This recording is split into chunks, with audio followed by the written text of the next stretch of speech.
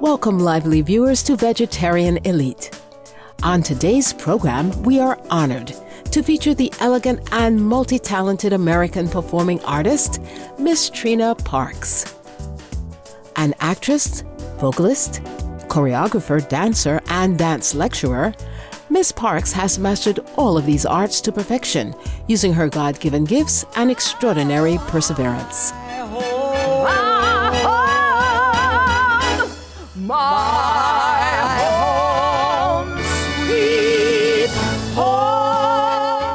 My name is Trina Parks, and I was the first African-American Bond girl / villain.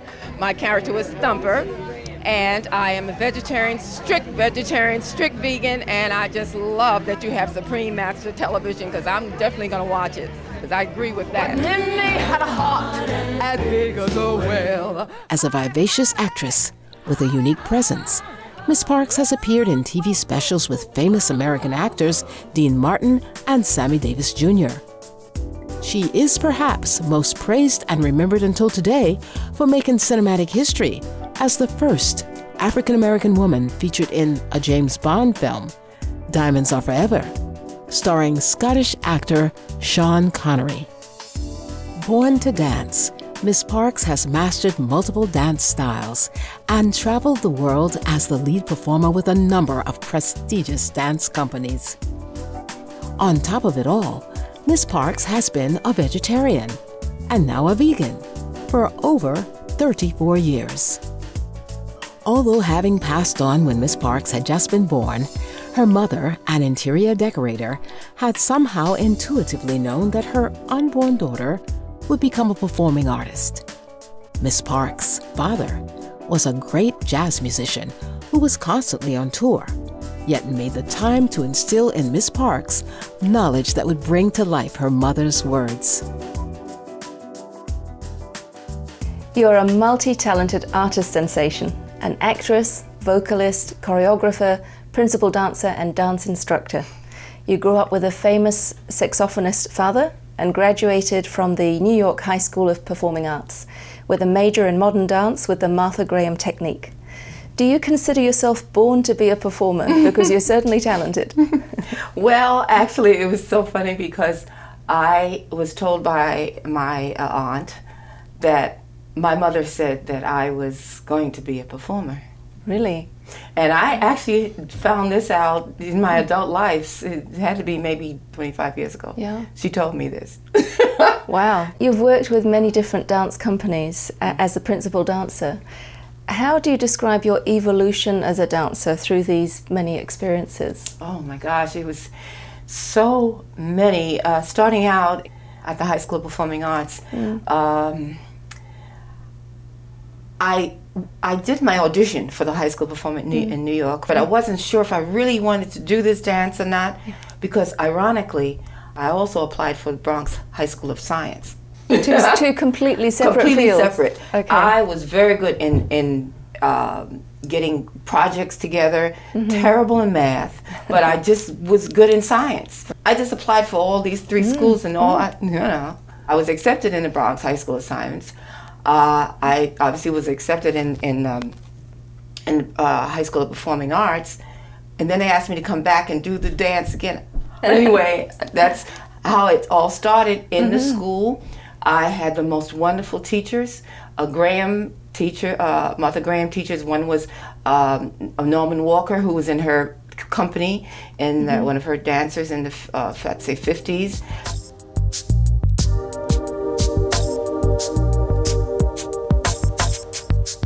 Celebrated American choreographer Miss Martha Graham developed a dance technique that went beyond the tradition of classical ballet and pioneered the field of modern dance. Mr. Norman Walker is another choreographer with a living legacy. Miss Trina Parks learned from the best of the best. Martha Graham used to come to the school periodically and teach. Right. Helen Tamaris, which was in her company, was one of our guest teachers, and I ended up being a soloist at my senior year, doing her spiritual Negro spirituals she choreographed way back in the 30s, late 30s. Right. I was chosen to do a Swing Low, Sweet Chariot, and they're on reel in Performing Arts Library in New York. But and it started that thing going for me, because from there I met Pearl Lang. I used to go to the Graham School in New York. Sometimes after school I would take classes at the Graham School down in the Village in New York.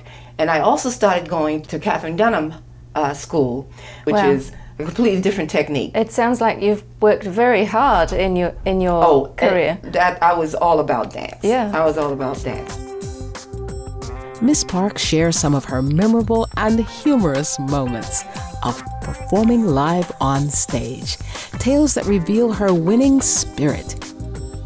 I was with the Chester Whitmore Dance Black Ballet Jazz Company. We were touring Europe. This was about around the 80s. I was wearing high heels in the number that I was doing. Yeah. Too. It was my solo song and dance number, right? So I sprained my ankle. But anyway, I came out on stage hopping. Oh my goodness. With a cast on, and I kind of stood there. I sat on the edge of the stage, and I did the whole dance sitting on the edge of the stage. I was doing What's Love Got to Do with It, and and then if I go down the side and I lifted the leg up like that. My goodness. Go things like that, and the crowd was just roaring. So the show must go on was really true. But Minnie had a heart as big as a well. Howdy, howdy, howdy, howdy, whoa, whoa, whoa, whoa, whoa, whoa, whoa, hee hee hee hee. I came on was Minnie the Moocher, and then all of a sudden the music stopped.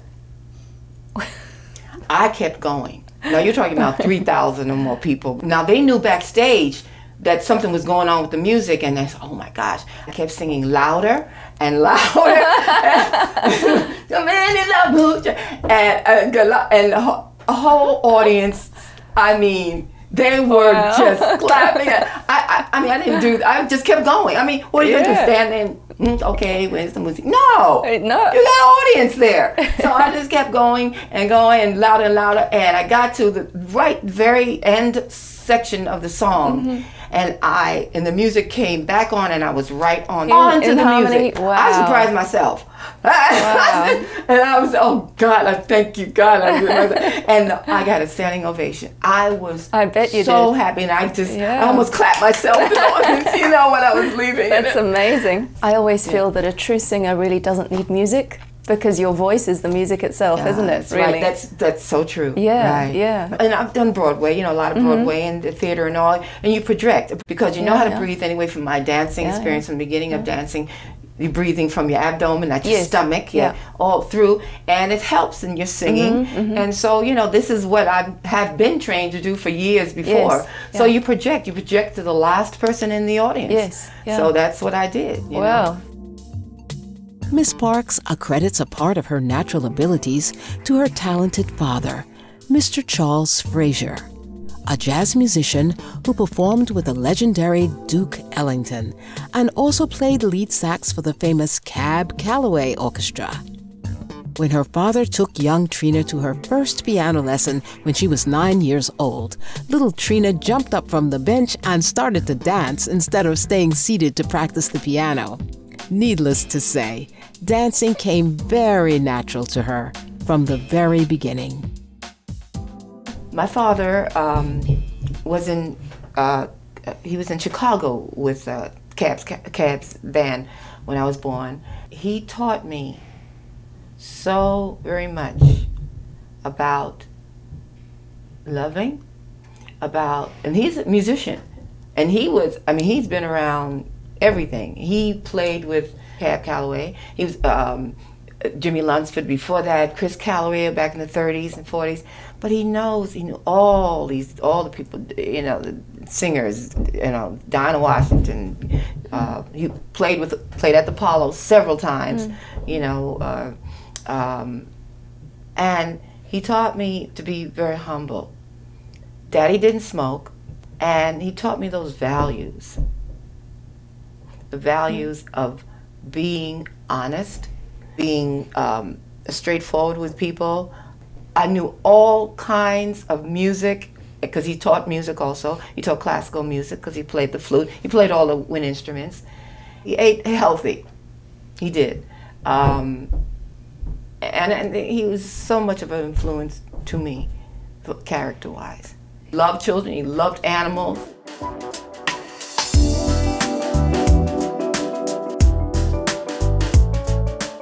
Miss Parks is indeed like father, like daughter, in more than a few ways. Absolutely. And I love animals. I've always had a cat. Yeah. I love cats. I love all animals. I get along with them really well. I think that, they're like children. They're innocent creatures, and yes. And they're loving. And unless they have a master that makes them not, I think that in most cases they are. Yeah. And they can be wonderful, wonderful companions, especially like the people in hospitals and all. And you can see how they have animals come to hospitals and do that. And befriend the people in hospitals, the senior citizens and all. When did you become a vegetarian, and why? Oh, I've been a vegetarian since about 76. I met someone that was really way before his time. He was into the raw whole thing back, that was 70s, okay?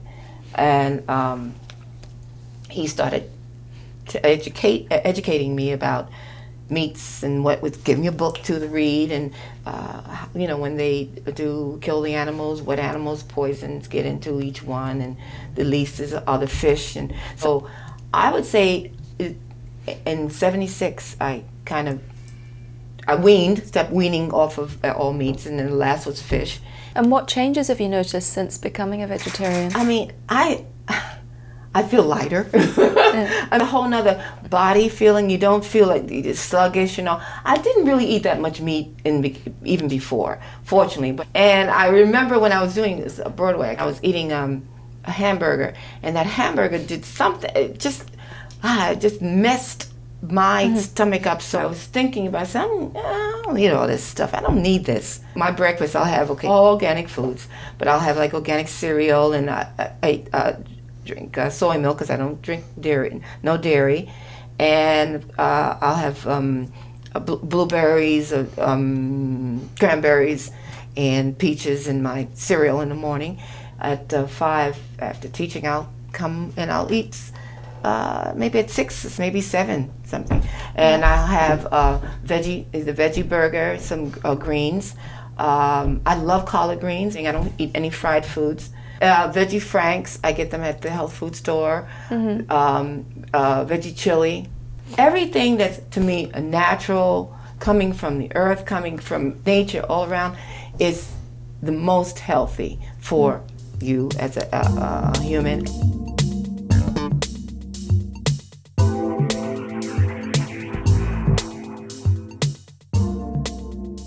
Delightful viewers, this concludes today's edition of Vegetarian Elite. Please join us again next Saturday, February 26th, to find out more about the vibrant life and dazzling career highlights of the gorgeous vegan performance artist, Miss Trina Parks. She'll share more about her thoughts on her plant-strong diet, what it's like being in a James Bond film, her spiritual outlook, and her work to inspire the next generation of performers. What goes in, always shows out on your face.